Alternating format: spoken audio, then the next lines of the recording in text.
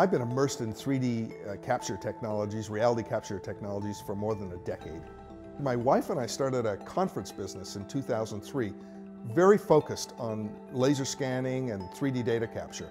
The holy grail of this industry is to produce a device that's the size of a coffee cup, that weighs about 1 kilogram, that can have the ease of use of a handycam.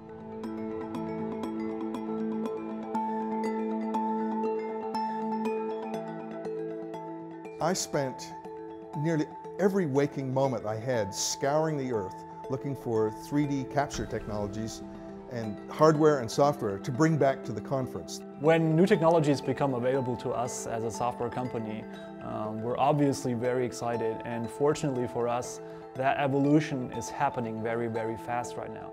We've been able to take these very powerful tablets, these sensors, put them together, write some very special code, and get engineering grade data from them. That's the magic. So the first time I saw this was in my kitchen. There were a couple of things that just jumped out at me. We could get real-time feedback about the quality of the data we were collecting. The second thing is we finished to collect, and then we registered the data on the spot. This seemed like just a huge breakthrough to me, to be able to do it on the spot in the field. With our product, they can capture and have actual measurable data in 3D that they can bring into their CAD design. They can link it into their asset management products. Our data export formats can be read by Recap, by LFM, by Intergraph, by Leica. Our data plugs right into your existing workflow. So if you've captured your world with a tripod-mounted laser scanner, we can append to that data set, and we can speed up that tripod workflow by augmenting the data capture, the missing areas, the occluded areas. We're chasing after opportunities in a wide variety of markets, from industrial plant applications, refineries, offshore structures, to building information modeling markets, car manufacturing companies.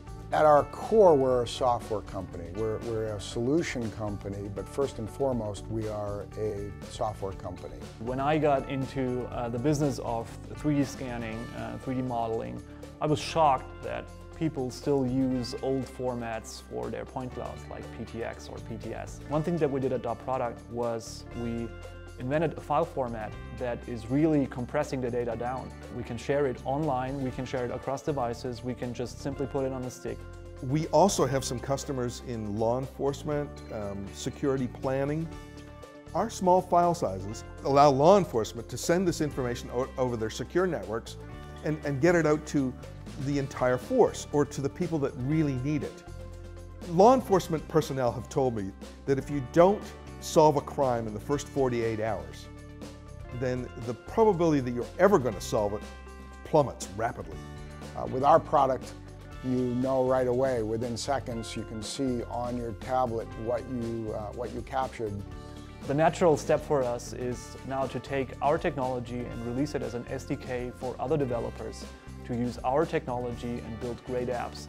On the camera side, also, the major development that's happening right now is that 3D sensors are starting to get integrated into mobile devices. It's going to be the next evolutionary step in the smartphone, because now it not only sees your environment, it can really understand your environment, it can capture all the surfaces, it can capture all the geometry, it really knows what is an object, where is it located in space, and what does it look like, what's the surface information.